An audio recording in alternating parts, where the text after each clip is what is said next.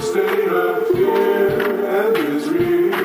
No, you're me anymore. And live in a constant state of fear and misery. No, you're live in a constant state of fear and misery. No, you're me anymore.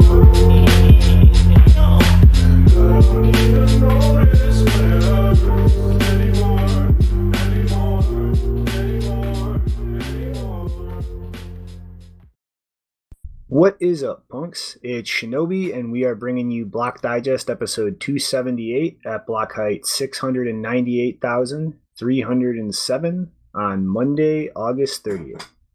What is up today, guys? We missed a week. We did miss a week. It's been busy, What's up is it is a warm day in Colorado and just working with my wife. She's now like 7 months pregnant, so we might be missing a day here and there because there's like steps and procedures before you have a birth and a lot of what have yous. How dare you ditch this podcast to take care of your wife and child? How fucking dare you? I know. So that's what's been up here. But how you guys doing on Bud, Janine? I think that's the best excuse ever. I like those occasional what have yous. Yeah. It's occasional what have yous until all of a sudden what have you is a baby. Time to be an adult. Yeah. But I'm going to stick around with the podcast. I mean, I just love Bitcoin. I love you guys. I love talking about this stuff. There's, I'll always be able to squeeze in the podcast. Just might have to skip a week or something here and there. We'll see how it goes. Your weekly 1.5 to 2 hours of not being an adult begins. Right. This is the playtime. So we're going to get crying babies in the background. Like, Janine has cats, right? Yeah, similar. We'll have a baby maybe every now and again alongside us. I think mine cries more. Well, we'll have to see that. Clearly, you should have seen her 2 days ago. She would not shut up. Oh, goodness, the kitties. All right. So, I guess before we jump into the actual stuff on the news desk, you guys see the vaccine passport blockchain project being funded by the Bill and Melinda Gates Foundation?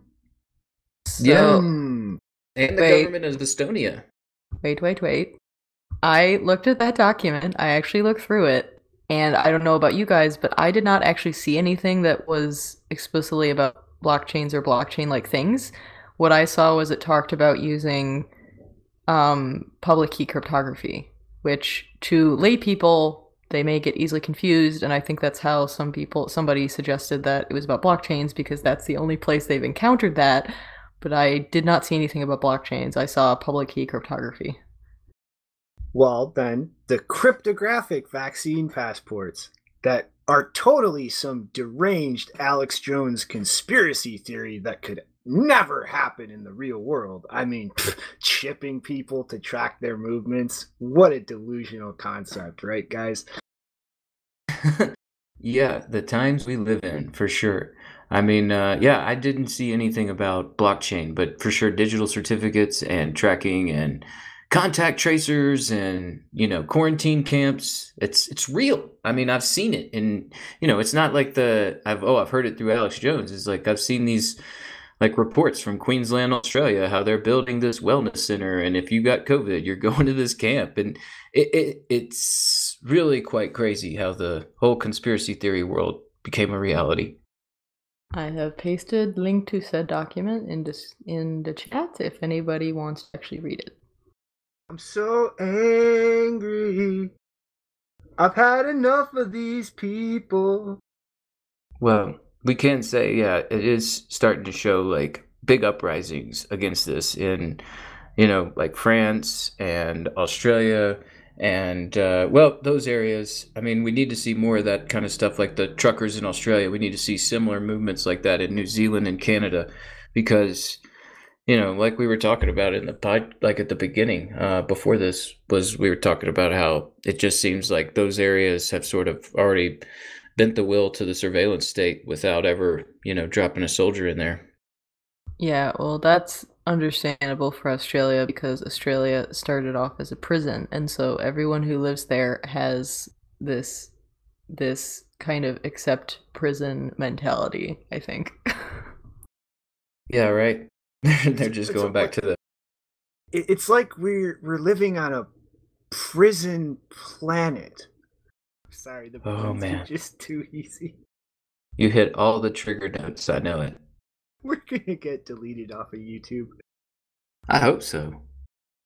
We need to relaunch on Rumble and BitChute and create our own platform or something. I watched an interesting Kurzgesagt video today about how to terraform Venus.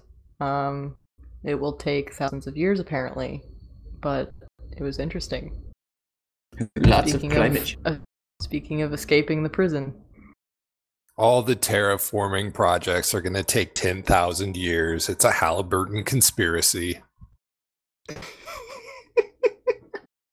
Climates, they change. The proposal involved installing giant mirrors between Venus and the sun.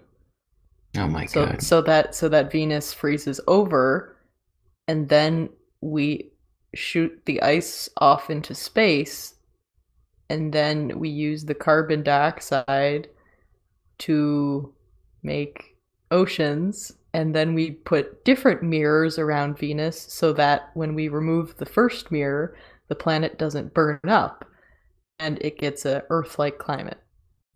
I believe that was the train of steps.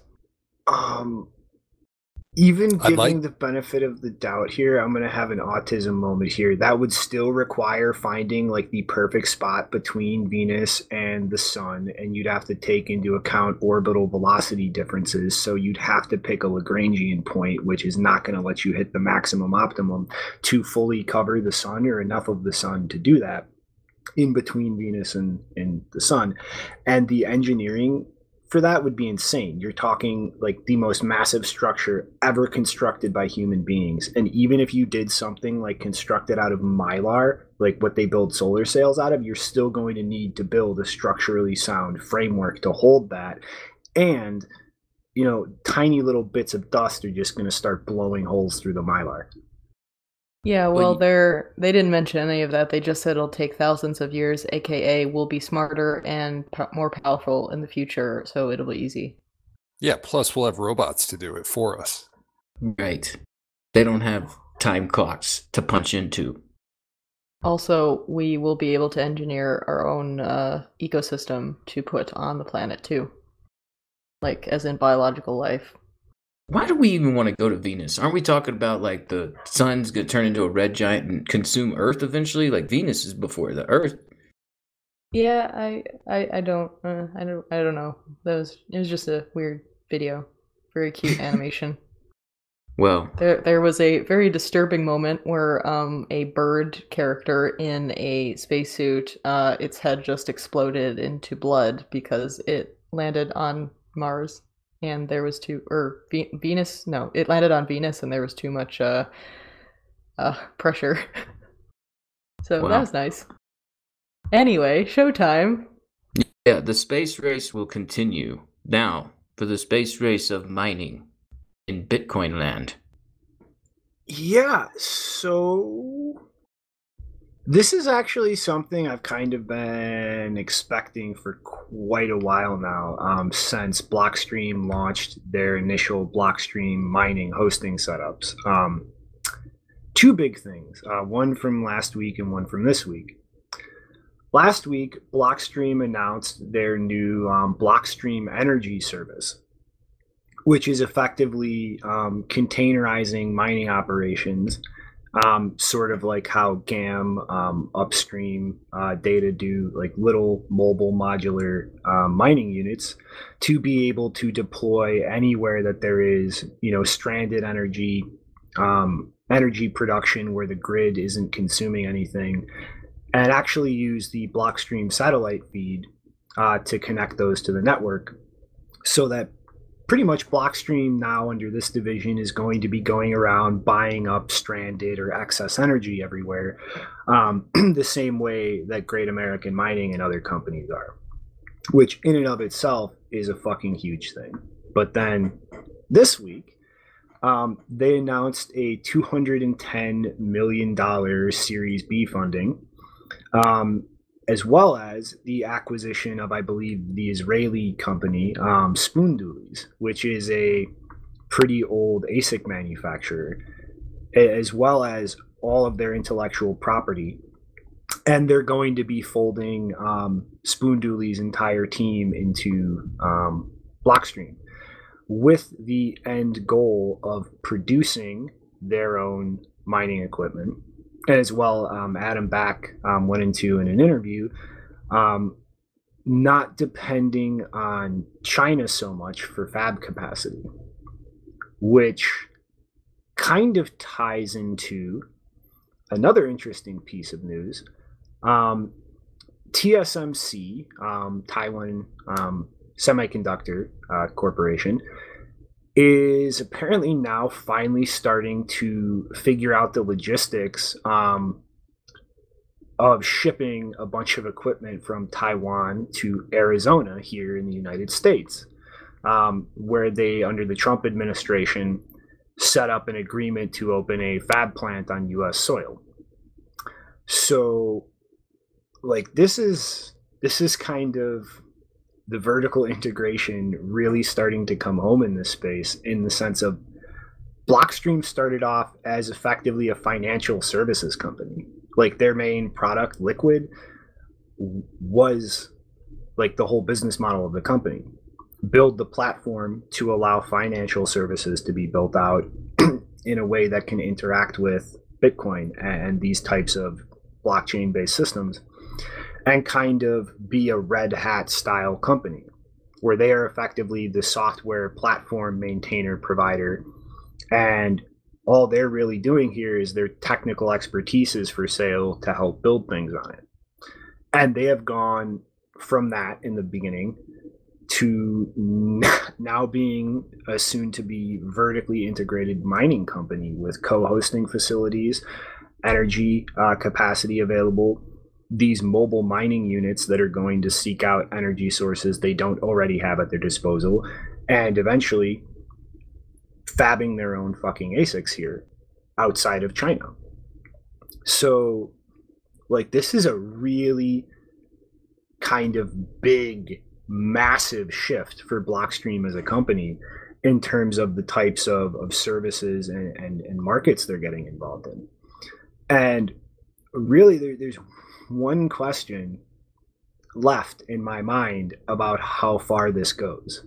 For the most part, in North America, there are not really any fab plants that have a low enough nanometer capacity to produce competitive ASICs. Like, the only game on this continent is pretty much Intel. But with TSMC moving over here, that eventually, over the years, being a completed project, offers the potential to kind of shift away from that Intel monopoly on North American soil. And I really kind of wonder, given that Blockstream is one of the original companies that had Bitcoin on their balance sheet for the obvious reasons to do that as a reserve asset in their treasury,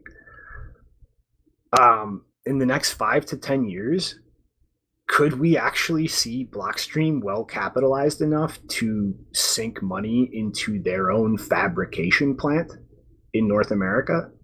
Because that's really the last piece in terms of vertically integrating a mining stack here that they don't already have. So, yeah, this is going to be a huge fucking thing. But I still think there's that one last leap down the line that could be done. So those Blockstream, are they mobile mining units? Those are kind of interesting. I listened to Adam and Samson describe them on Preston Fish's podcast, and they're basically like the inverse of a Tesla charger. So you rent this box or you lease this box from them, or you could buy it, and it basically just sits there.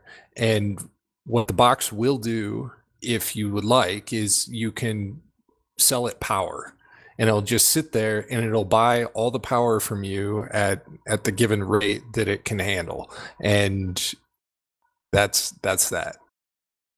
Yeah. So like you're this. Sorry. You're just clearing power as a power provider, which is kind of interesting, right? You are completely abstracted from the Bitcoin nature of that box. You just have a place that you can sell power to. Mm-hmm. And like that has just massive implications. Like two aspects of that. One is that is a huge game changer for renewable energies in terms of like fuck the carbon equations, the hidden cost on the back end, but just making it more profitable quickly in trying to build out those types of energy sources. So Blockstream getting into that is pretty huge because, you know, to my understanding, Great American Mining, Upstream, like all these companies kind of doing this mobile unit deployment. One is mostly looking at wasted energy like gas flaring for natural gas wells. And two, they're sourcing equipment from other manufacturers. Like they're nowhere near as close to the actual ASIC production part of the supply chain as Blockstream is now, or was, just because of the scale that they're at before acquiring Spoondoolies. But you know, that's kind of my second point here is the scale at which that type of wasted energy could be utilized now. I think like this completely changes now that you're talking about Blockstream having acquired an actual ASIC manufacturer versus these companies that are kind of, you know, they're almost entirely based around just acquiring hardware from other places and then setting up the units. You know what I mean? So like the potential scale of this that could wind up deployed in the real world, I think has a much higher potential ceiling and growth rate now that Blockstream is getting involved in this. Yeah, this puts them into a category of something like industrial power equipment provider. Mm-hmm. Blockstream doing the industrial size Bitcoin moving. It's pretty awesome. I mean, yeah, like you were saying, just to be really starting from like just sort of financial consulting on this asset class with Bitcoin and moving into liquid and, you know, getting this raised to where it's like over a $3 billion company now, you know, that's really pioneered like a lot of stuff that has the foresight that others just don't have, as far as like doing the satellite mining and trying to work with federated side chains and develop solutions that are competitive to other second layer solutions, and just trying to advance the whole network forward. So it's good to see them move with such a large stack and try and just move the industry forward, and in North America and the United States. Like, I mean, like you're saying, that chip fab is supposedly coming to Arizona, and I mean, a lot of this mining is going to different parts of North America. So, I mean, this is all good. I'm sure it's gonna be good fervor for the Blockstream Overlord memes too. Mm-hmm. But and the last thing like that really I like about this is, you know, frankly, liquid adoption has been ridiculously slow because one, at least this is my take on it, most of the big exchanges in this ecosystem don't want to integrate something like liquid because that type of not liquidity constrained second layer, it makes it way too easy for liquidity to just flow out to other businesses, and that's what they make their money off of. So it's kind of an incentive misalignment that is really slowing shit down, where it's all these small players that are plugging into that system because they actually have more to gain than lose in that regard. In that, ideally at that scale, they attract more liquidity than they bleed because they're all smaller entities. So, and also just the non-Bitcoin arbitrage use, like other types of financial assets and things, like Bitcoin is just not big enough or integrated enough into the legacy system to really see a motivation to start building more conventional financial products on something like Liquid to be able to interoperate with Bitcoin easier. So having gone so far down the rabbit hole of mining as another service or operation as a company, that gives them more revenue, more viability to continue to exist as a company and continue building things like Liquid and the types of stuff you can put on top of it out without being so concerned about where's the money coming from. They can kind of, ease back and take their time in doing that side of their business because mining is something that will actually be profitable and generate income.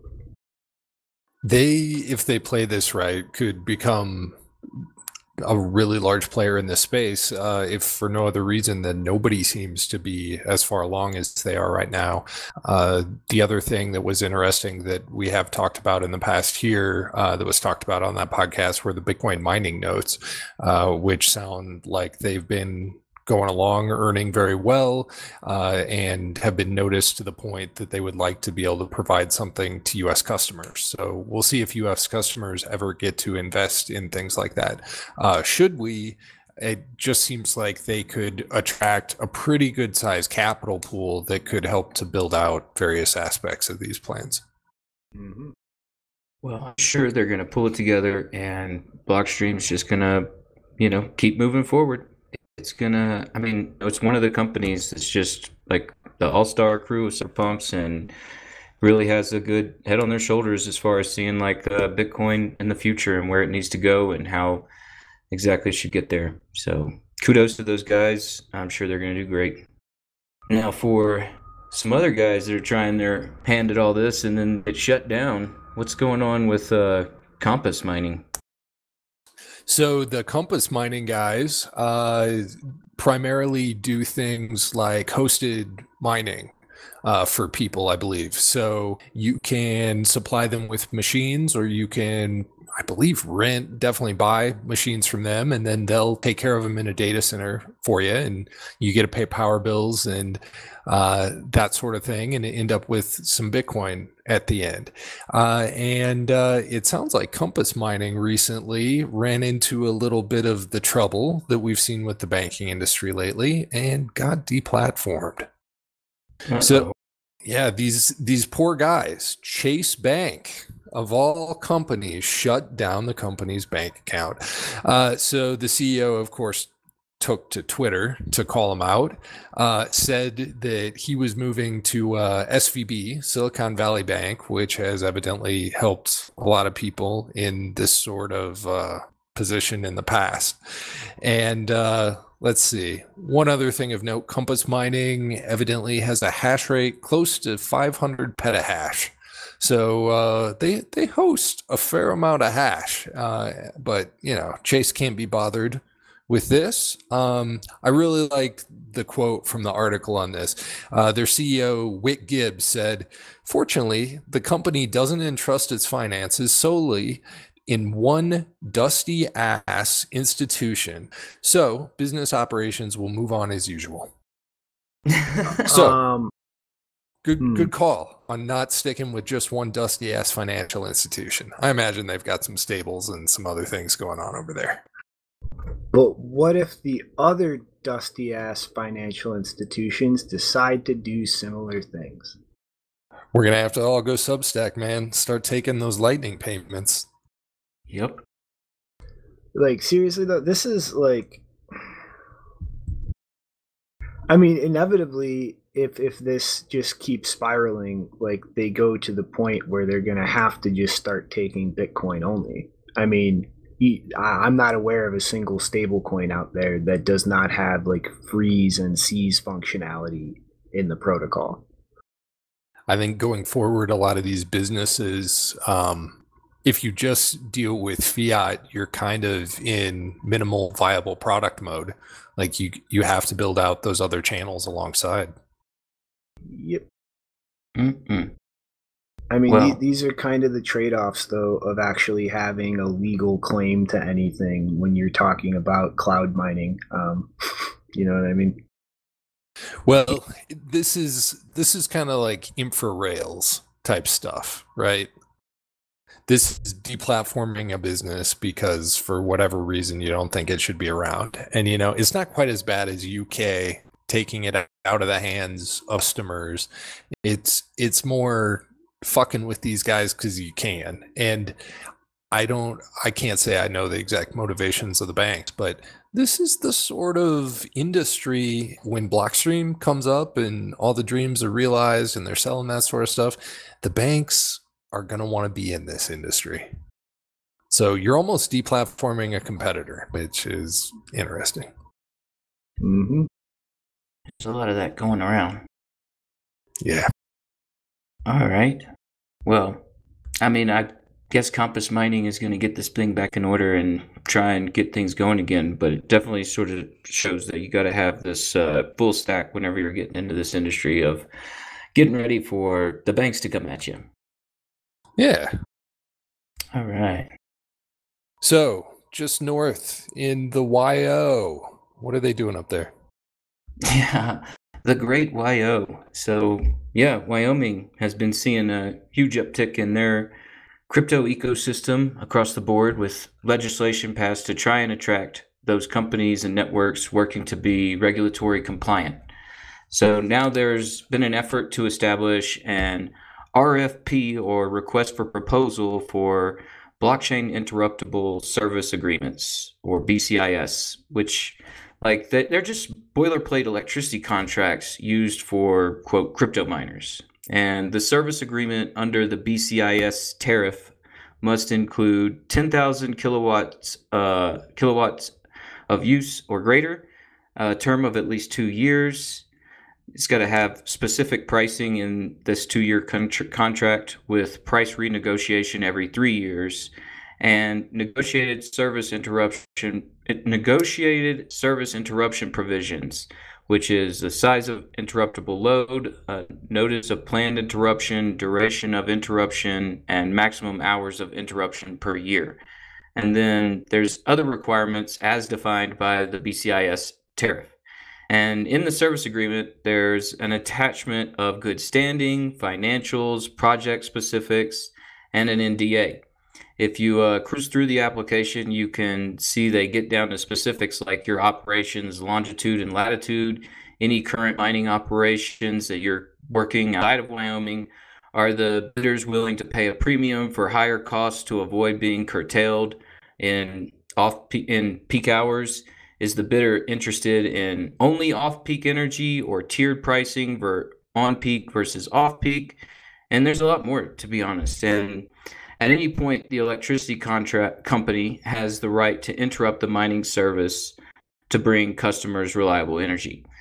And I mean, this all looks pretty good for some people trying to cross all the T's and dot all the I's, but it might limit the mining industry in the state as well. I mean, we'll have to follow along and see how it develops. As it stands, in the document, you can see I got 120 megawatts up for potential BCIS agreements in Wyoming. So there's 120 megawatts up for mining, and they're taking applications until September 7th. And then the BCIS agreements will be executed on October 15th. So we'll have to see how it goes. But I mean, it does look like a lot of details that I'm sure a lot of miners wouldn't really want to fill out, but I'm sure some might want to. So what do you guys think? Well, Blockstream's gonna invade Wyoming. what a request for a proposal kind of is. I mean, they're standing up and they're saying we've got 120 megawatts of power just kind of sitting around evidently, and we would sure love to get somebody to buy it. And here's a whole lot of characteristics that would be great if somebody just wanted to come in and buy it. And it'll be fun because basically they're looking for a standard around contracts like this, right? And there are probably a lot of companies that have experience negotiating this in other places and will come in and make some offers. And there might be a little pony trading behind the scenes. It'll be interesting to see if any companies end up landing one of these.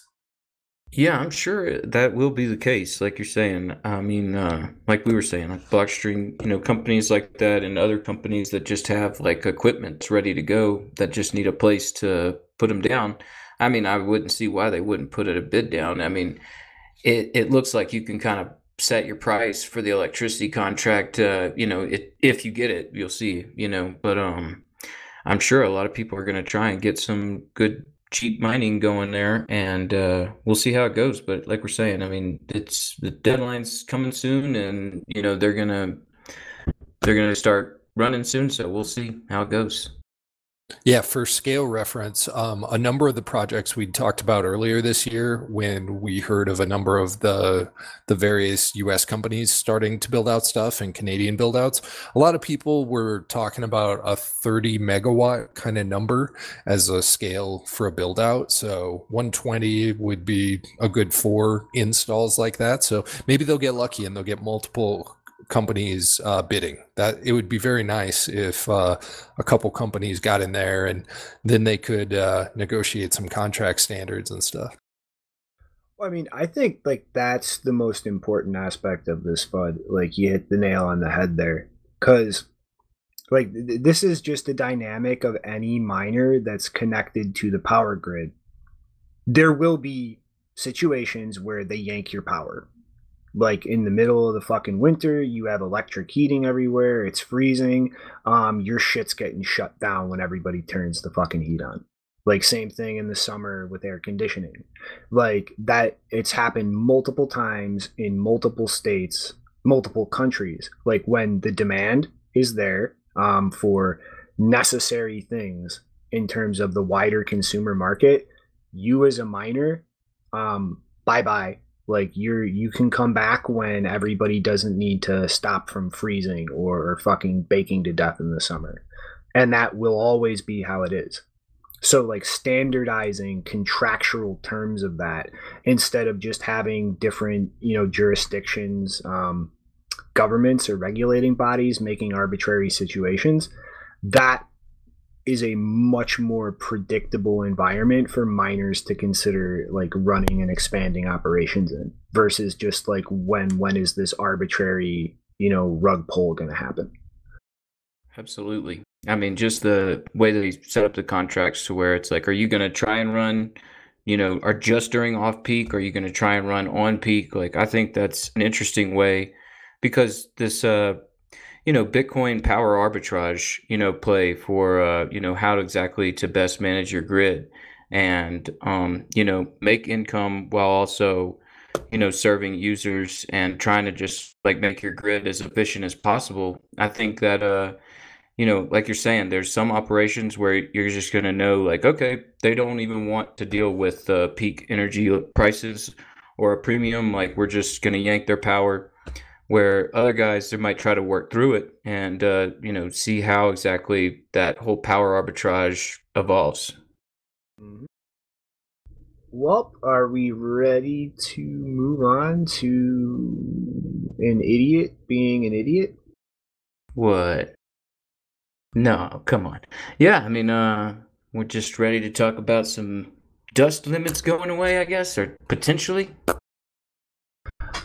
Well, Jeremy Rubin, the designer of OpCTV, Check Template Verify, apparently, at the beginning of this month, started a discussion on the mailing list about removing the dust limit, which is a peer-to-peer policy limit on whether or not you will broadcast or mine a transaction by default in Bitcoin Core, pretty much based on the economic viability of an output.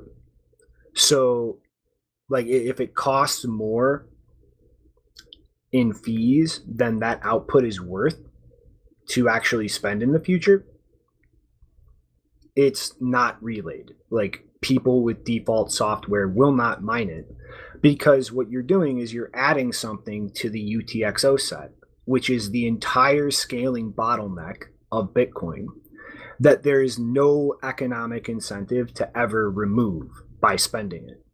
So you're pretty much adding to the validation costs of every node operator forever, because there is no economic incentive to ever spend this output. His rationale is, it's not our business what outputs people want to create. As a node operator that has to bear the cost of that, yes, it is. He argues that you can use dust outputs to create authentication protocols on chain. Use fucking op return. It allows you to encode any piece of arbitrary data without affecting the UTXO set. It's existed for forever. He brings up the issue of dust-sized HTLCs on the Lightning Network. I'm sorry, too bad. Yes, if fees go up, it becomes uneconomical to route small values with HTLCs on the Lightning Network, because you are losing more money than that is worth to try and enforce that on chain if you have to. That has been a harsh reality of the Lightning Network from day one. I'm sorry, figure that out on the Lightning Network. Not fucking with the validation costs and denial of service risks that this presents to by trying to fuck with things on the main chain. Bringing up colored coin protocols. Again, op return. And he's also trying to use confidential transactions, which is never going to make it into the main chain, but let's say it did. You wouldn't be able to enforce a dust limit with confidential transactions. Yes, you can. It's called a range proof. That's literally what confidential transactions is fucking built on. It is a proof that the values in an output meet certain conditions. So include one showing it's above the fucking dust limit. But yeah, this is the most idiotic, short-sighted, dumb shit ever. And this is Ethereum thinking. A necessary restriction to protect the ability to validate the base layer of the system causes constraints for things built on top of that system. That's too bad. That's how it works. And the fact that a fucking core developer is trying to argue for this, for these reasons, is utterly fucking idiotic. And it is just fucking... it is thinking like a moron in the Ethereum space, completely ignoring the reality of trade-offs, because I just don't want to have to consider things like engineering constraints when building on something. Too fucking bad. Fuck off then. Oh man.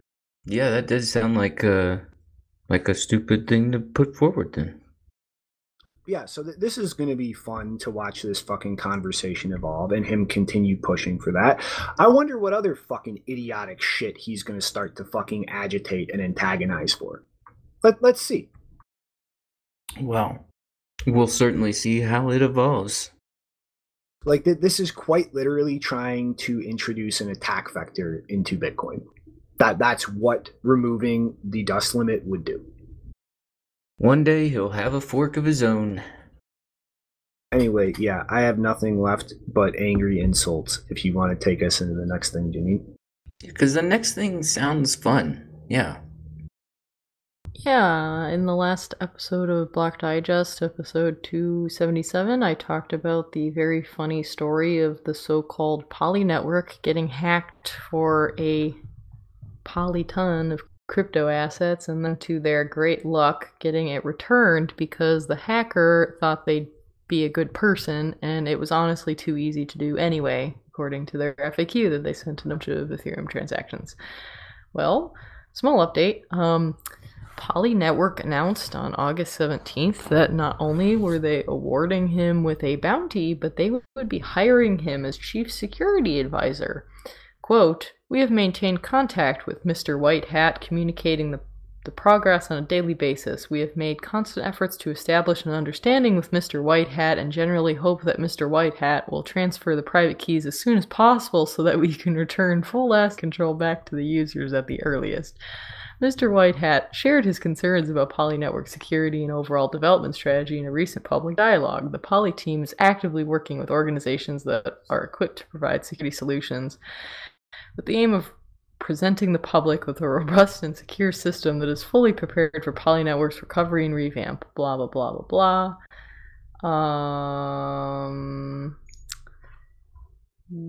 Yeah, we sincerely hope Mr. Whitehead can understand our appeal and continue to actively cooperate with us. We are also counting on more experts like Mr. Whitehead to be involved in the future development of Poly Network, since we believe that we share the vision to build a secure and robust distributed system.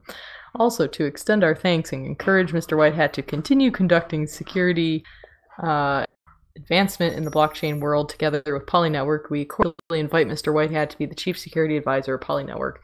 Poly Network previously promised to reward Mr. Whitehat with a $500,000 bug bounty, but he did not accept it and has publicly stated that he has considered offering it to the technical community who have made contributions to blockchain security. We fully respect Mr. Whitehat's thoughts, and to express our gratitude, we will still transfer this $500,000 bounty to a wallet address approved by Mr. Whitehat for him to use at his own discretion for the cause of cybersecurity and supporting more projects and individuals. So what I find really funny about this is, so I was under the understanding that they'd fit, when I saw this announcement, I was like, oh, they finished with him sending all of the assets back.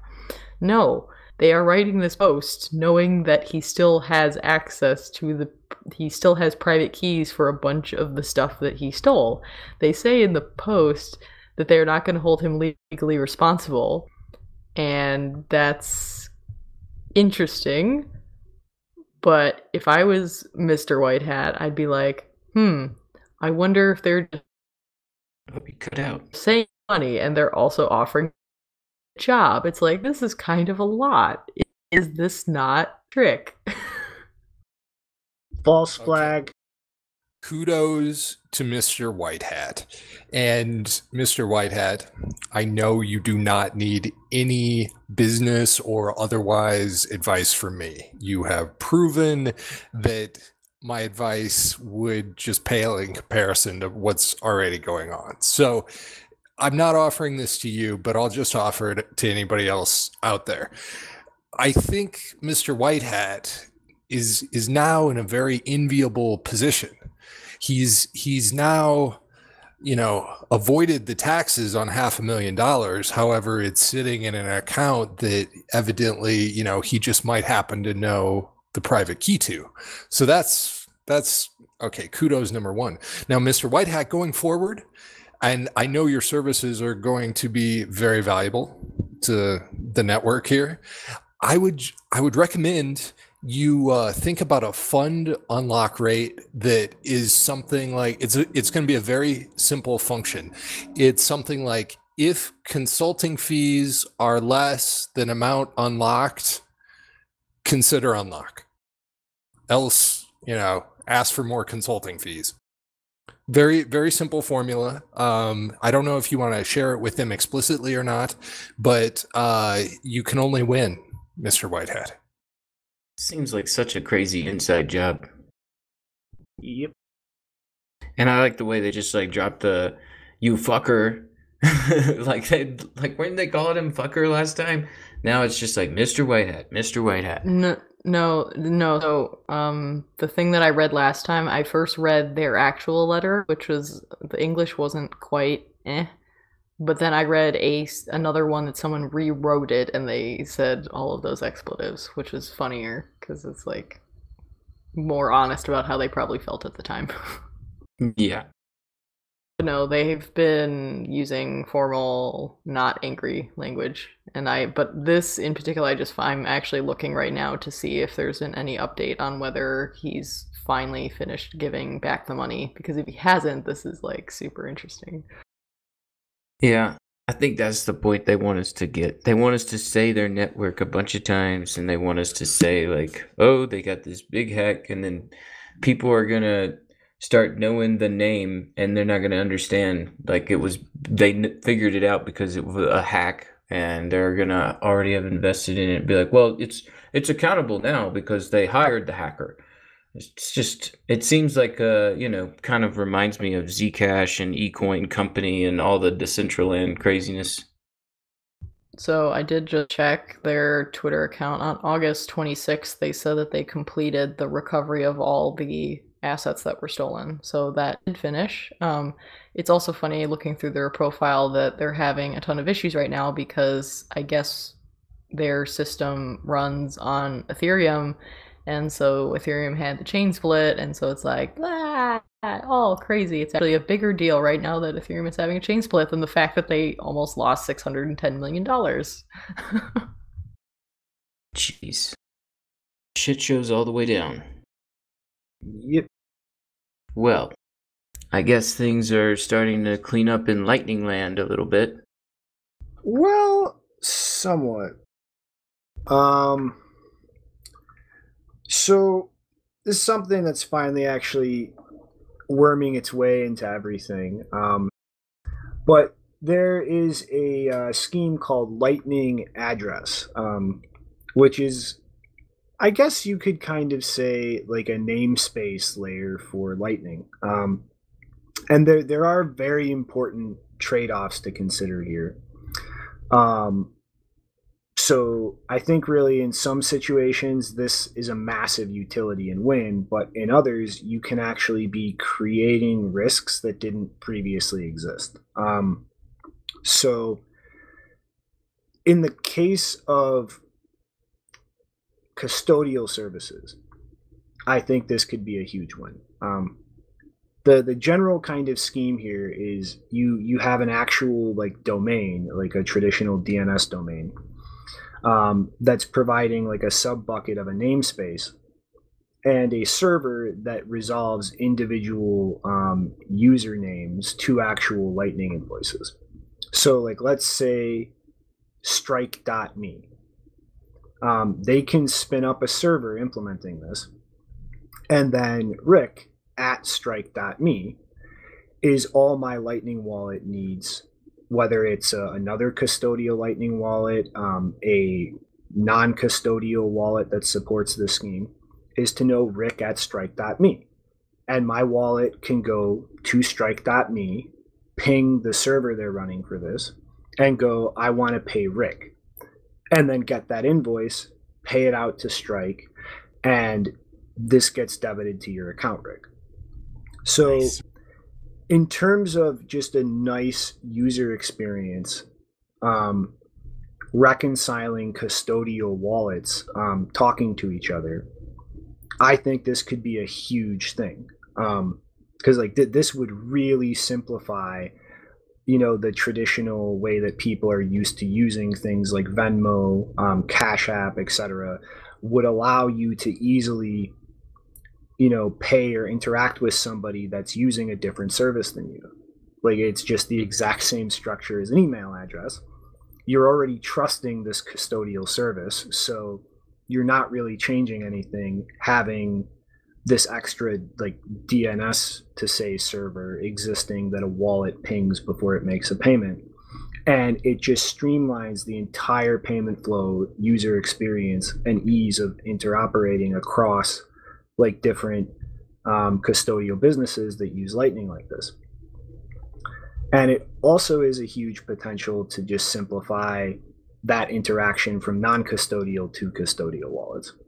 But when you start looking at the idea of using this for non-custodial wallets, I think it potentially starts becoming more of a negative than a positive in terms of like a non-custodial wallet using this to receive payments.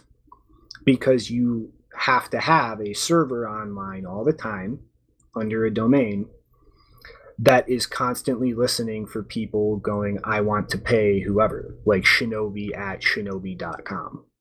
So I either have to run my own server like that, which is something to, I have to keep on top of. I have to manage, make sure that this is running properly and securely, because if that thing was ever compromised, like any payment request made to it could just get routed somewhere else and I never get money that was supposed to come to me.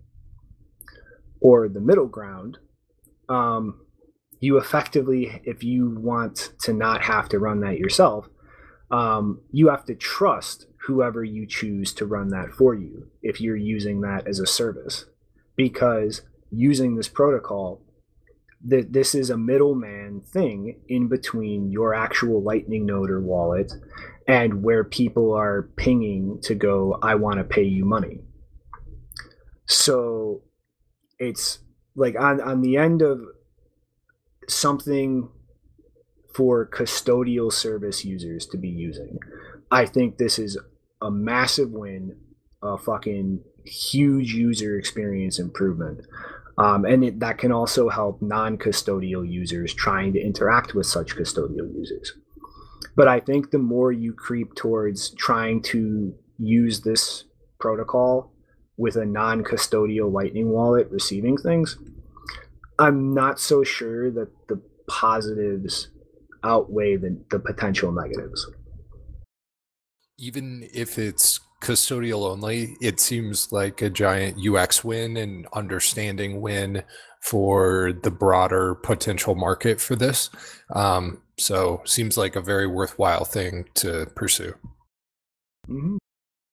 Yeah, I mean, ever since I saw the strike.me, I thought that was really like a big win for the Lightning Network and just trying to move forward towards, similar networks that people understand, like you're saying, like Venmo and PayPal, where people understand an address like that, where they still don't quite understand like a Lightning address. So they get kind of long.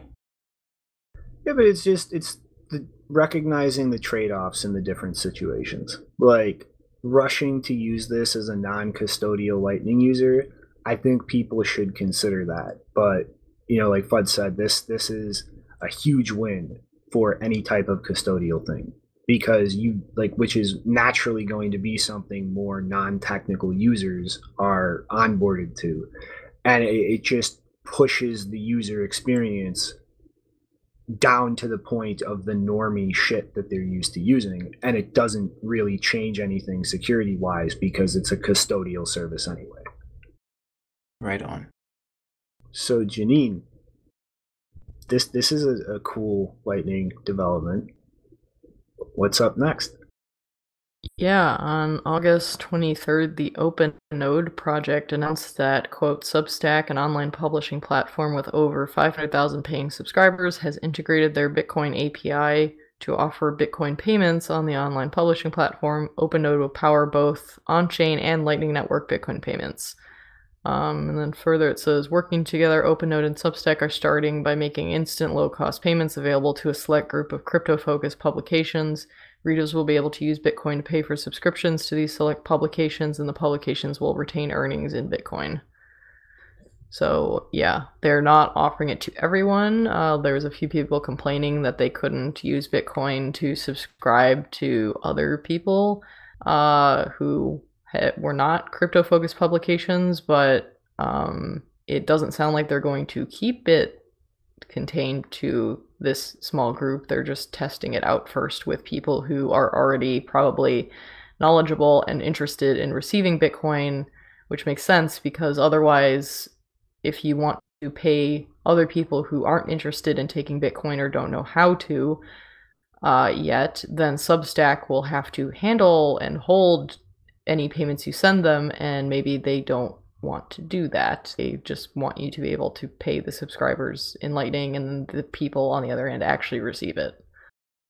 Yeah, I think that the technicals are really what matter here, because anything custodial, like the Substack cannot just kind of fly under the radar like some things have. Like that would be something they would have to deal with. Yeah, so this all makes sense to me, and it's also really good news. What's that? Censorship-resistant internet money is finally getting taken for journalism? Mm-hmm.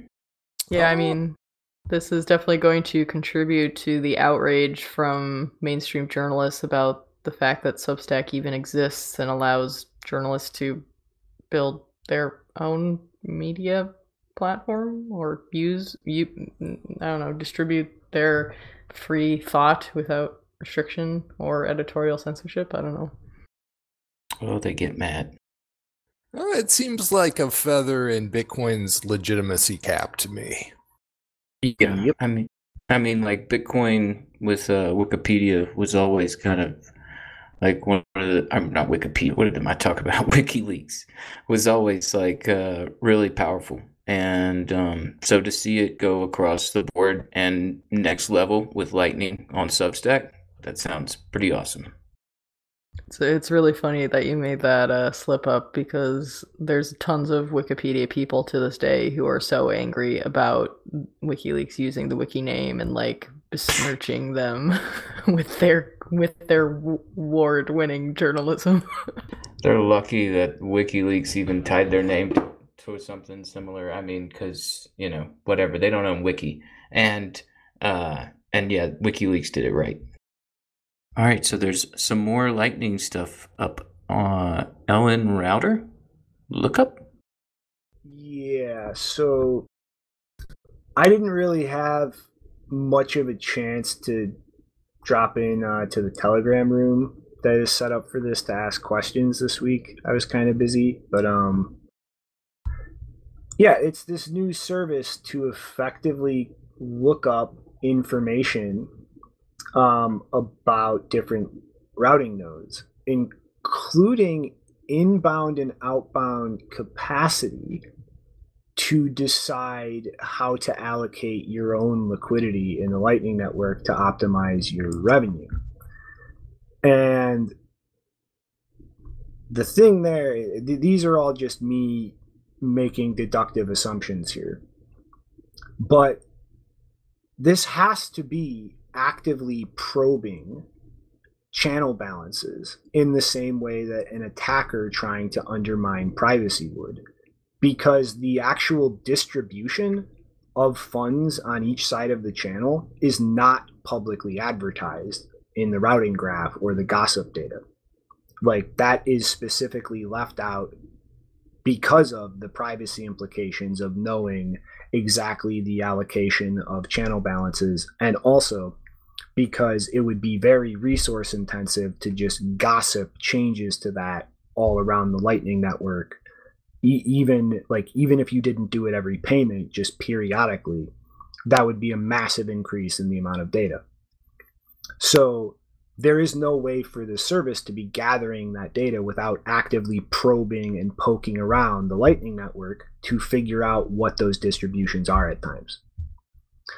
So honestly, I really don't like this service. I see why it exists. I think this is a net negative to the Lightning Network. And I think this is actually kind of proving a lot of my points in the article I wrote earlier this month in terms of liquidity allocation and incentives on the Lightning Network in the long term as they relate to privacy. Information about things like that is in and of itself valuable, as demonstrated by this service that's literally charging to access this information to allocate your liquidity more efficiently. So like exactly the same types of incentives that I was talking about in that article in relation to big yield generating platforms like BlockFi and Ledn and so on. As big players, I think, will inevitably get into Lightning routing in the long term, like they're starting to dip their toes into mining for predictable yield. Like, it's happening before that's even happening. Like, the incentives to gather information and undermine, some degree of privacy on the Lightning Network, because doing so is valuable information you can monetize. And this is seriously, this has to be thought about and dealt with in any way that it can be on a technological front, because otherwise, this is just going to slowly erode all of the potential privacy gains that Lightning could provide, just because there is a literal monetary incentive to erode it. And this is actually kind of happening a lot faster than I thought it would, given that a service like this exists now. So, like, this is a real long-term consideration with Lightning that you can't, like, just shrugging it off and memeing on Twitter doesn't change the reality here. Like, this is a serious issue that needs to be comprehensively thought about. Yep. That's where Lightning needs to, just continually step up and move those incentives in the right direction and just get everything kind of like in line with this proper liquidity routing. I mean, because it just seems like it's all about like getting access to who needs liquidity and who doesn't and where is it, and like how exactly do you optimize for that without the surveillance side of it. And we need to keep moving that forward however we can. Yep. Well, good for pointing people's eyes on it. Ellen Router lookup. Need to work out a technical way to solve that problem to where people aren't trying to just look into everybody's nodes and try to build that surveillance net to monetize, like you're saying. That's the wrong direction. So, Janine, I think you have some pretty fucked updates. No. Yeah, in previous episodes 200, 201, 202, 232, 254, and 274, I covered the U.S. government's case against Virgil Griffith, the former head of special projects at the Ethereum Foundation. He was arrested and charged in November 2019 with conspiring to help North Korea evade U.S. sanctions using Ethereum after he spoke at a blockchain conference there despite being denied permission by the State Department explicitly to go. The latest significant update, which was actually on August 13th, just before last episode, but it was not enough time to notice and read through the entire thing. The government filed their motions in limine with the court as a giant summary of the evidence they have against him that they plan to introduce. It's about 58 pages long, some of which we have already seen pieces of before in previous filings, but I will highlight a few rather interesting parts. They seem to have gained access to local files, emails, WhatsApp messages, and other social media or online messaging history for the period in question, and that's where a lot of this is coming from. So the first known instance of Virgil, according to this document, seeking to go on this blockchain North Korea extravaganza was in February 2018, where he proposed a plan to provide cryptocurrency services in the DPRK to a Singaporean contact known as Co-Conspirator 3 or CC3, who was scheduled to travel to the DPRK for a marathon. Griffith wrote in an electronic message, "If you find someone in North Korea, we'd love to make an Ethereum trip to DPRK and set up an Ethereum node." When CC3 questioned whether the plan would made economic sense, Griffith responded, "It does actually. It'll help them circumvent the current sanctions on them." CC3 agreed to assist. There's other co-conspirators, I think 6 in total. They're all identified by numbers 1 through 6, CC 1 through 6. It may be possible, I think, even with the limited information here, to figure out who they are. The government states toward the end of the document that each of the co-conspirators are presently unavailable because they are citizens of countries other than the United States and reside outside the United States. They do give some information like person is Singaporean, this person is British, blah, blah, blah. So someone might be able to figure out who these people are. But I have not done that yet. I may do that if it's interesting enough to me. But anyway, while I scroll. So, in April, this I think is still 2018, yeah, Griffith wrote that while he asked Ethereum management if we directly do this, he told that because of sanctions, only doing so through an intermediary is possible, and that as a US citizen, he would be, quote, funneling things through Singapore/China to avoid any problems with that. In August 2018, he wrote around asking for lawyers who specialized in sanctions-related issues, and that he will, quote, We'll try and set up a DPRK shell company. He also emailed 2 leaders of the Ethereum Foundation, not named, but might be easy to figure out who they are. One of them is a co-founder, of the Ethereum Foundation. They both discouraged him from proceeding with the project. So he clearly did not do that, but good to know that the foundation was both aware of it and they thought it was a bad idea. They should also maybe reconsider his pushing with Saudi Arabia, but who knows. Another quote, on April 17th, 2019, approximately 1 month after contacting the DPRK mission in Manhattan, Griffith received a visa to visit the DPRK, a copy of which he later posted to his Twitter account, subsequently admitted to law enforcement that he kept his visa separate from his passport in order to hide his travel to the DPRK from U.S. authorities. Now, this is one of kind of the hilarious parts of the document, I think, because it's like, okay, so you go to the effort of like, he also did not want them stamping his passport. They didn't do that. They like explicitly said they wouldn't stamp his passport. So he like went to the trouble of like keeping all evidence of his trip to the DPRK out of his passport. But then he posts a picture of the visa with his name to Twitter, with a Twitter account under his real name. I mean, yeah. Einstein. Fail. Oh, and so, yeah, we're getting to the interesting part. Let me scroll. So, yeah, now to the deets that you've all been waiting for. What the hell did he say at the conference? Because we haven't actually gotten very much about that. We've gotten, like, a gist, not exact words. Well, apparently, the government says that they will introduce various forms of contemporaneous evidence of what transpired at the conference. The government's evidence will include audio recordings from the conference, video clips of the conference, the defendant's remarks, notes written by Griffith and for his presentation, images of Griffith's writing on a whiteboard for the participants, and communications sent by Griffith to others during his time in the DPRK. So, like, yeah, imagine you go to a conference in North Korea. You'd think that it might be slightly easy to maybe not get all of that stuff taken by the US government eventually. But apparently, no. Apparently, this thing was recorded up the ass. Yeah, maybe not such a good thing. But yeah, later in the document, the government says that CC2, another co-conspirator, told Griffith to stress in his remarks that cryptocurrency and blockchain technologies could be used for money laundering and sanctions evasion, since that was the basis for the attendees' interest in those technologies.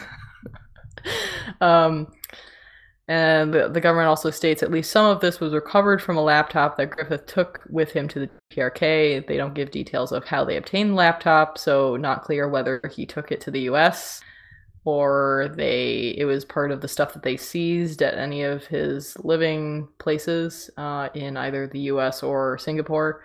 But towards the end of the document, they state that the government's proof of these statements will come almost entirely from Griffith's digital devices and electronic accounts. I would sure be interested to know the story of how they obtained all of this stuff, because it's quite substantial. But yeah, so they include a transcript from the audio that they claim to have, and this is the beginning. This is literally like the first couple sentences of his talk. He says, "Hi everyone, my name is Virgil. I work for a group called the Ethereum Foundation. We do a sort of next generation blockchain. I think the most valuable things we have to offer the DPRK are, number one, we can give you, the blockchain gives you payments that the US can't stop. And number two, we can give you contracts that don't go through the UN." Pause for effect. Face palm. Hi, I'm from Ethereum. I'm here to help you, terrorist. You even hit like the perfect tone of voice, like some old school monotone video game recording. Griffith also attempted to recruit other cryptocurrency professionals to travel to the DPRK in order to provide similar services to the DPRK within just 1 day of leaving the DPRK. Oh, but there's more. Shortly after leaving the DPRK on April 26, 2019, Griffith also wrote to his parents and sister, "I think I'm going to be the connector in blockchain-mediated economic relations between DPRK and South Korea. Should be fun. Hopefully won't have much jail time for it. I'll try to be wealthy enough to pay my bail." End quote. Oh my god. Winning at wealth, losing at discretion. This just keeps getting better. You know, when your first world superpower government tells you not to go talk to the tin pot dictator, I'm just saying, maybe consider the consequences of that if you ignore them and go talk to the tin pot dictator. Oh, but there's more. After the conference, FBI agents interviewed Griffith in person on May 22nd, 2019 and November 12th, 2019. The FBI also interviewed Griffith over the phone on November 6th, 2019. So yeah, this guy, he talked to the FBI without a lawyer present on 3 occasions. Evidence of the defendant's post-conference conduct is also admissible pursuant to Rule 404B to prove, among other things, the defendant's motive, intent, preparation, plan, knowledge, and absence of mistake or accident. Griffith's actions during this period are particularly probative of Griffith's intent to violate sanctions, his knowledge that his actions would violate sanctions, and his plan and preparation to commit the charged crime in the face of that knowledge, because, emphasis here, Griffith pursued those actions even after the FBI expressly advised him that his conduct would likely violate the IEEPA, which is the International Emergency Economic Powers Act. The FBI provided Griffith this admonishment precisely because Griffith admitted to them that he was interested in returning to the DPRK and in facilitating cryptocurrency exchanges with the DPRK. Oh my god. Okay, so when the FBI agent is telling you that what you're doing may violate whatever the fuck sanctions he's just been telling you about for 15 minutes and what'll happen and which room in Guantanamo you'll get and all that shit, you should probably listen.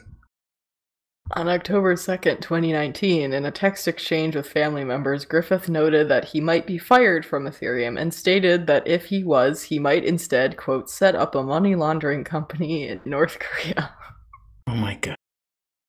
In conclusion, the government outlines various bits of evidence that should be precluded or lines of argument that shouldn't be pursued at trial because it would unnecessarily waste time. For example, they anticipate that the defense is... Everybody else losing, Janine? Yeah, would you say that again, Janine, when we get you back?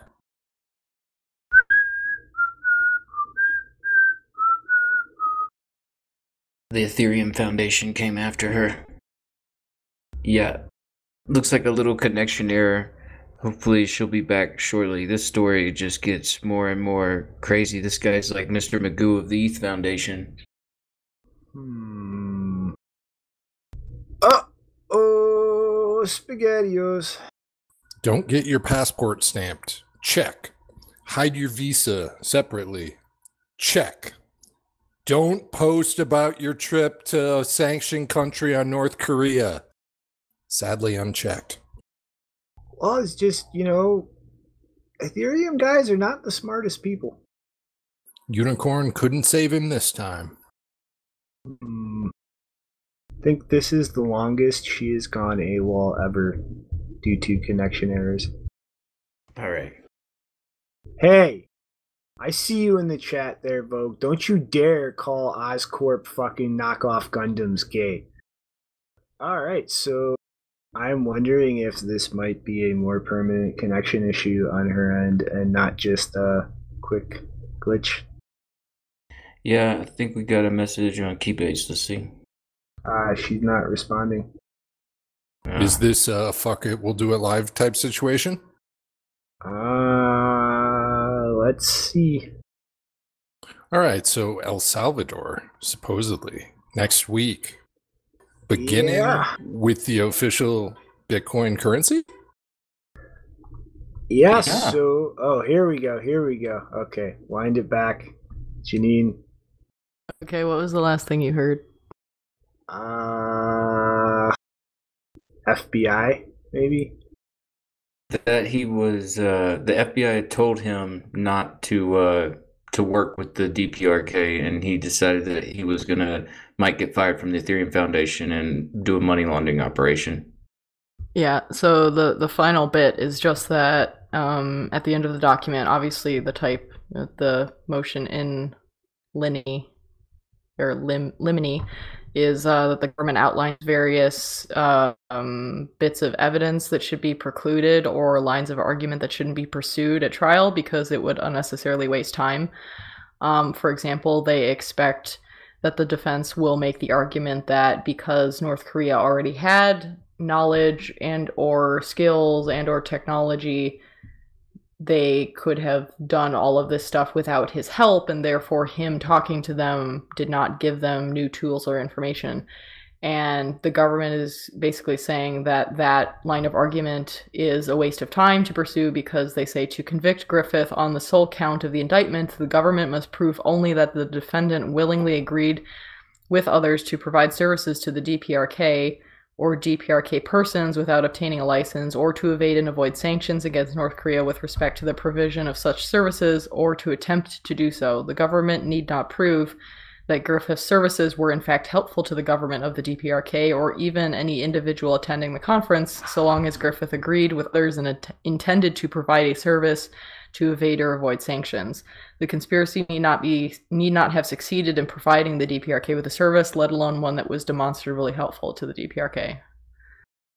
Well, it sounds like it was a lot of fight to try and help them for just really just try and a fight to get arrested as hard as you could. I don't know. It seemed like they kept telling him like this. He knew that this was definitely breaking the law, but I guess he believed in Ethereum and crypto so much that it was just going to win the day, which, I see you, Shino, talking sometimes on Twitter where people just have this belief that like, oh, well, because Bitcoin, like, things will win.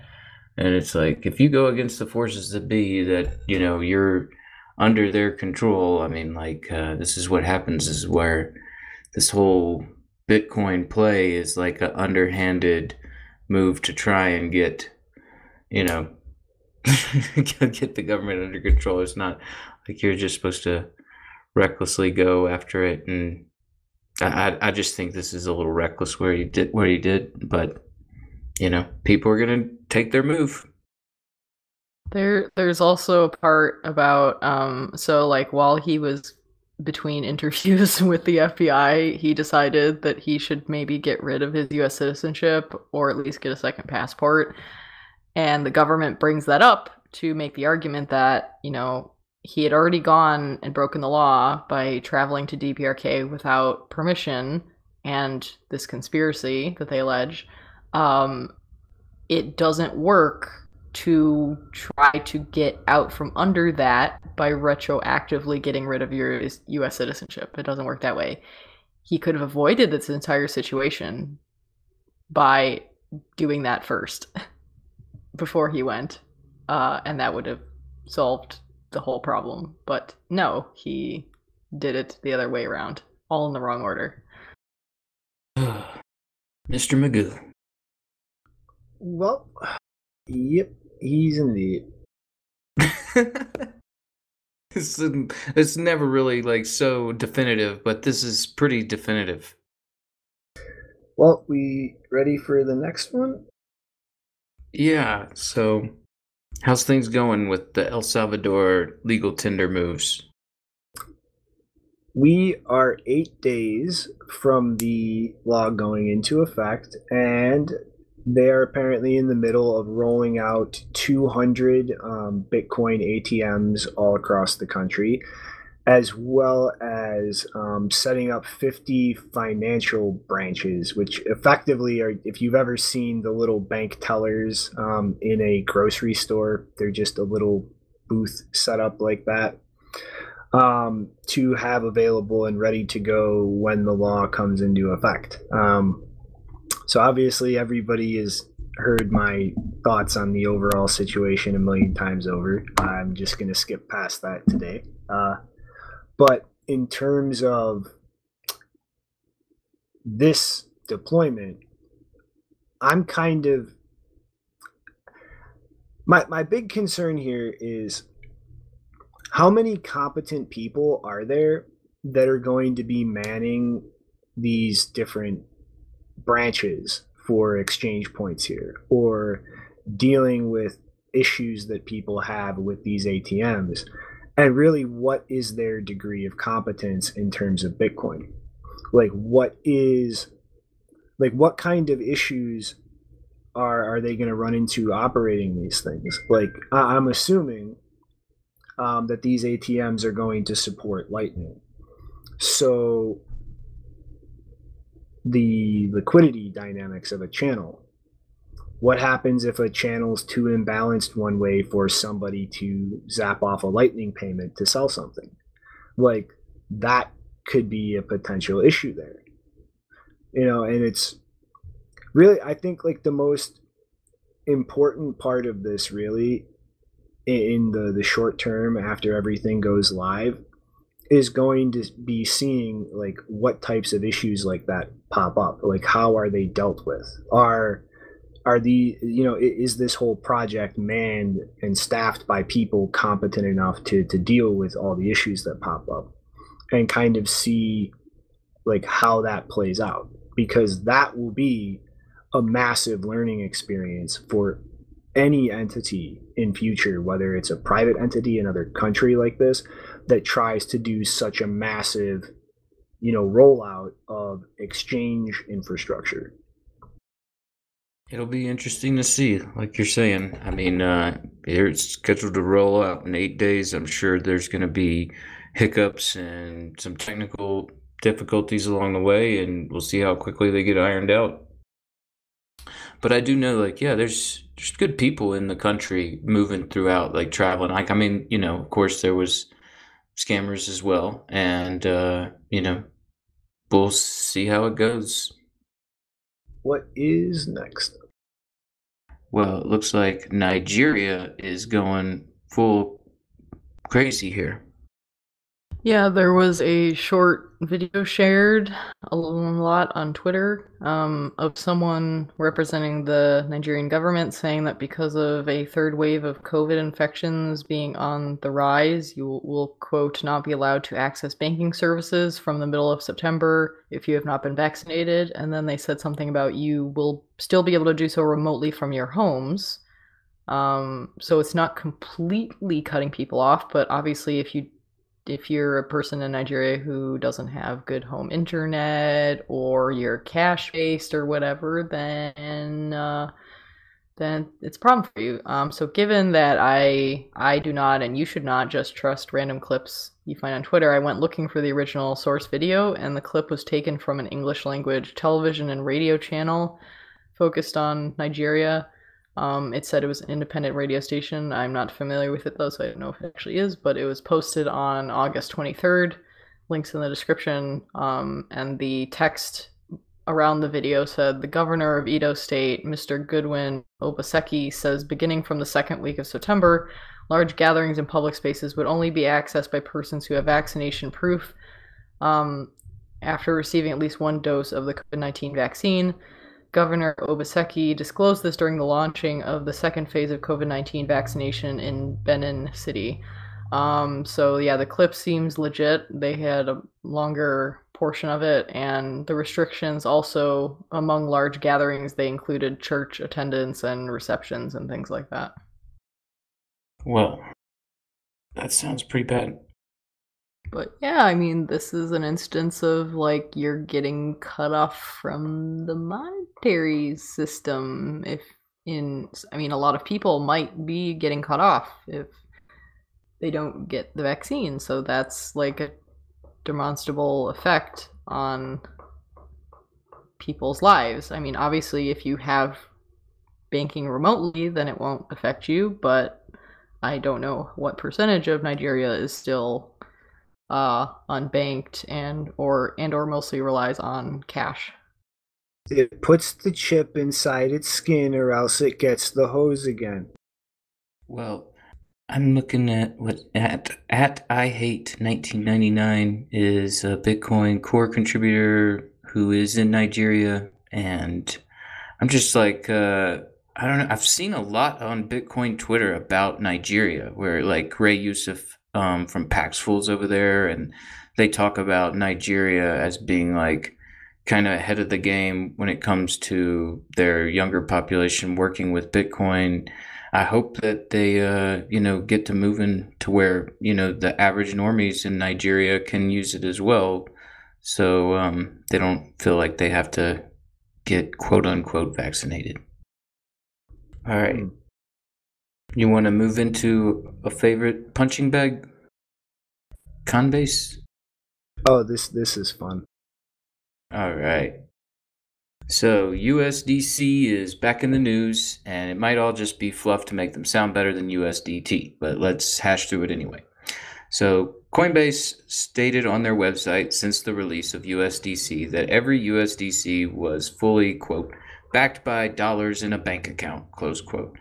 Now, this past July, Grant Thornton of Centray, the consortium put together by Circle and Coinbase to keep USDC accountable, released a blog post showing the reserve assets for all the USDC in circulation. And contrary to Coinbase's website, the attestation of assets shows only 61% of USDC was backed by dollars in a bank account. The remaining assets to back USDC aren't considered liquid enough to be quickly and efficiently redeemed back into dollars. And that's the other percentages. That's 13% that they have in Yankee CDs or certificate of deposits with foreign banks. Then 12% were in U.S. Treasuries, 9% in commercial paper, 5% in corporate bonds, and 0.2% in U.S. agencies and municipal bonds. Now, Emily Choi, sorry if I showed that, COO of Coinbase, took to the Twitter airwaves to calm regulators and investors' sentiments about the attestation of assets released by Grant. She said in a thread, quote, starting September 2021, USDC reserves will be held in cash and short-duration U.S. government treasuries. This is the approach we want for USDC reserves. USDC has always been fully backed by reserves equal to or greater than the USDC in circulation, giving users the ability to always redeem one USD coin for $1 US. We know that a lot of customers get USDC on Coinbase, and we previously said that every USDC is backed by a dollar in a bank account. Our language could have been clearer here. When Circle shared their May report about USDC reserves in late July, which included a more diversified pool of investments for the first time, we should have moved faster to update statements like that on our website. That was a mistake, and Coinbase takes ownership for that. In any case, the changes in the investment portfolio for USDC reserves began in May 2021 and will not extend past September. Centray, alongside Circle, will ensure that the USDC investments revert back to a more conservative investment profile by the end of September. So to be clear, the next two attestation reports, June and July, for USDC reserves will show a diversified investment portfolio. This will reverse beginning with the month of August. We're excited about the continued growth and adoption of USDC, which will become the largest regulated stablecoin in the world, with a market cap of nearly $28 billion, close quote. And there you have it. Through a blog post attestation from Circle and Coinbase's consortium Centray, with a correction from Coinbase's COO and some changes to Circle's policy for reserve assets, presto, it looks like a Decentraland project with some accountability. It should be noted that USDC is the world's second largest stablecoin. The world's largest stablecoin, Tether, is currently under scrutiny by Washington for its claim that each token is backed by $1 US, either through cash or assets like bonds. Regulators continue to seek to examine if a run on stablecoins could cause a sell-off in the underlying assets backstopping them. So this all sounds like USDC playing pretty for the market and regulators to compete with Tether, but it also feels like a corresponding attack on Bitcoin. While they are playing the pretty stablecoin narrative, this asset now has over 27 billion in investors, while what's backing it is centralized all the way down to the protocols. USDC is run on Ethereum ERC20 tokens, Tron TRC20 tokens, and the network Solana and Algorand. This all looks and sounds like decentralized theater to convince everyone to operate on their stablecoin, not backed by anything decentralized, any real hard assets. I don't know where this goes, but it sounds like it's going to hurt a lot of investors or users of this platform. What do you guys think? So, Fudd, I think somebody forgot to wait until the law passed and the Treasury decided what their arbitrary rules to fuck Tether were before making their own Treasury reflect those rules. Well, Gensler was out there talking about it. And what's interesting to me is even if these changes started happening a while ago, they happen to be very much in line with the criticisms that Tether received from people like Gensler as far as not being only in very high quality government USD assets. So that's fun. It seems like they are trying to position for that stamp of approval in the future. So definitely interesting there. Yeah. Emily Choi was the same person, if I recall correctly, that when after Coinbase kind of got rid of the hacking team people they hired, I think at Consensus, she said something like, "Oh, it was an oversight, it was an oopsie, we didn't mean it, we didn't know." And it's like, obviously they did. We all know that because there's no way you couldn't know unless you were a complete idiot. So yeah, that interesting. I think it's also interesting that when a stablecoin as large as USDC makes changes like this, they kind of constrain the practical limits of what somebody like Facebook's Diem can do around money, because they're out there, they're accepted, they're prominent in the community.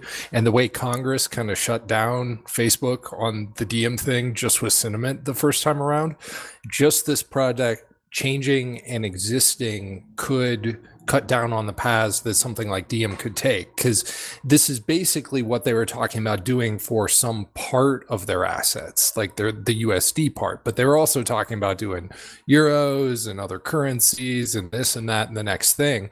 And when the government can point to this thing that's regulated, that wants to be a bank, etc., and say, hey, this is as good as PayPal, perhaps in our eyes, as a US dollar exchange mechanism, it makes it much harder for somebody like Diem to be like, look, we want to incorporate everybody, we want to own this world market and whatnot.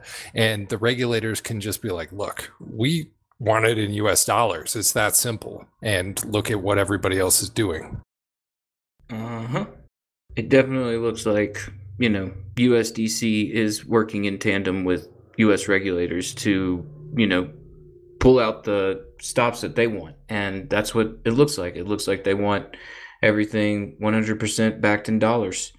So it does look like, it's definitely something that I'm sure Tether's probably talking about.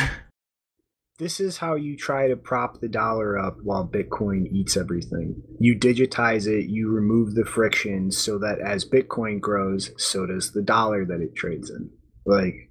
The reality is, behind the scenes, under all the goofy clowns we see on TV, there are a lot of people in these institutions that fully understand that dynamic.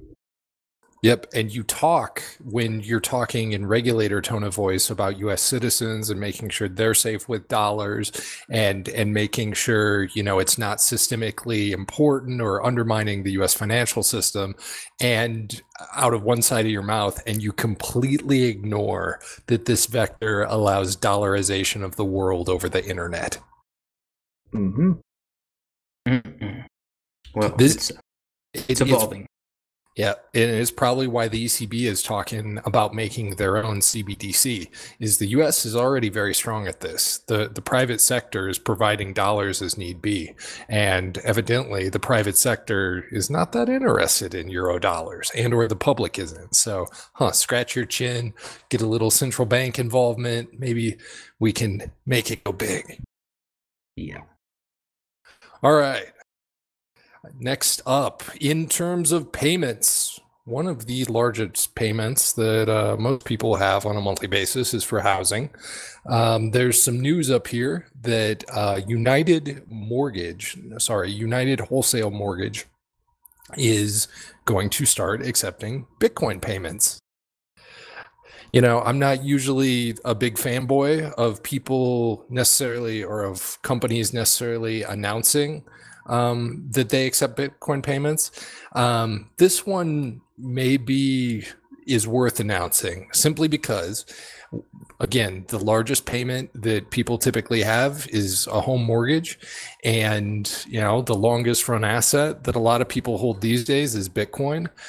So just seeing a company, and I believe they are number 2, they're the second largest mortgage lender in the United States, start to accept Bitcoin for mortgage payments. That's just a great loop close to see. Get your Bitcoin mortgages. Or pay your mortgage with Bitcoin, rather. Yeah, Mom, is Bitcoin valid money yet if I can pay my mortgage with it? I think she'd still say no. She wants to hold it in her hand.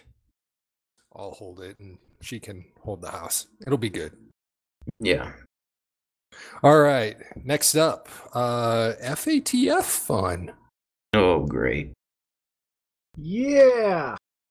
So one of the protocol implementers for FATF travel rule compliance is this idiotic company called Shift that is pretty much building things out on a fork of Ethereum with smart contracts.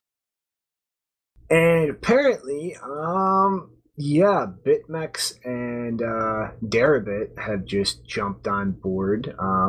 In addition to Binance, Bitfinex, Tether, Huobi, and a lot of other companies. So, this is gearing up, at least specifically with anything interacting with Ethereum, is going to be probably dominant, at least with Ethereum-based shit, but is in general going to be one of the big competitors now for implementing this. And it's kind of fucking sick how many people are jumping in to compete with complying with all this crap. Yeah, I caught somebody's tweet a little bit ago. I wish I had it right in front of me. It was something like, Ethereum is a CBDC in disguise. Yeah. It's just upsetting to see like these exchanges for a long time, you know. I mean, like, Bitfinex? Yeah, okay. Yeah, others like working to just try and implement this this compliance where it's like it's trying to break Bitcoin. Like it's crazy. Like, good God. Yeah, as long as you can sell it, somebody's going to try to build it. We've seen that all over the place here. I wonder if some of them are just saying they're building it to try and pretend like they're working with them, but I mean, like, that's giving them a little too much rope, you know? Yeah, stay busy, dev companies. I hope you're not burning your own dollars. All right, well, I guess that covers the desk. What's going on for final thoughts? My final thought is that if anyone didn't see it, Jack Dorsey made a tweet about how he wanted to build an open platform for a decentralized Bitcoin exchange, and Bisq, our favorite actual decentralized exchange, responded to say, you know, they've spent 5 years building that out. Working on V2, let's talk. Our heads together could result in something better than any of us could imagine. Jack responded with definitely, and then he tagged, I think, Brock M, the person who was in the original tweet from him. And there was also a tweet, I can't remember from who, but someone in the Ethereum space who made this comment about how, the reason Jack isn't talking about cool Ethereum stuff is because he muted the word Ethereum on Twitter many years ago, and he hasn't been keeping up with all the innovation. And then Jack actually responded to that, and he was like, nah. Good deal. Burn. which makes sense to say when Ethereum is dealing with chain split chaos. And a few days ago, I actually was a bit interested to see, like, oh, so what's the proof of stake thing doing? Is it here yet? I honestly have no clue. I was looking and looking and looking. Finally found some video of Vitalik talking to someone from Pussy Riot, and he said that the Ethereum should transition to proof of stake in 6 months. So like January, February 2022. So we got a new deadline, guys. 2022, January. Be there. Okay. It's happening. Jeff, maybe not. Who knows? Could take forever. Another 2 weeks to 2 years to 2 decades. Well, what other thoughts? Now would be a good time for everybody to inspect their seatbelts, make sure they're in one piece. There's not a lot of fraying going on, patch up anything that looks like an issue, practice, routine safety drills, exit procedures, stuff like that, because it's about to get exciting around here, boys and girls. I got this feeling. I can feel it coming in the air tonight. Yeah. I guess I'll say my final thought is, I guess like the last U.S. troops are leaving Afghanistan supposedly today. That's I don't know. Like for sure, the whole administration of this presidency is falling apart to where it just looks like a shadow of a person. And yeah, I don't know the throwing, gasp of that administration, what they're going to do, but for sure it does seem like they want to talk about vaccine mandates and, mask mandates again, which, like, if you got your ears and your eyes on you, you should know that means it's time to stand up to this shit and just say no, and that's a bunch of horse shit, and it's time to just, I don't know, ride this thing out. Well, I still cannot believe that idiots out there are listening to a Wookiee tell them that a 7 mnemonic seed multi-sig is the most secure way to store your money. Most people are lucky if they have a single secondary location where they can safely store a seed phrase away from other ones. You're lucky if you're in that situation.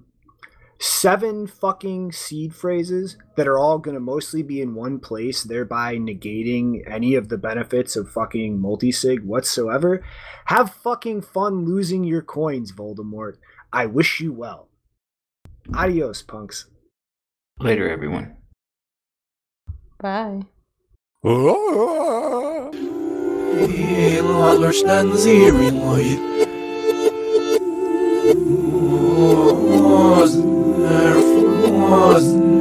That's inget kjøssom trudd. Ingen er for trudd. I siden. Jeg snur i de sorg.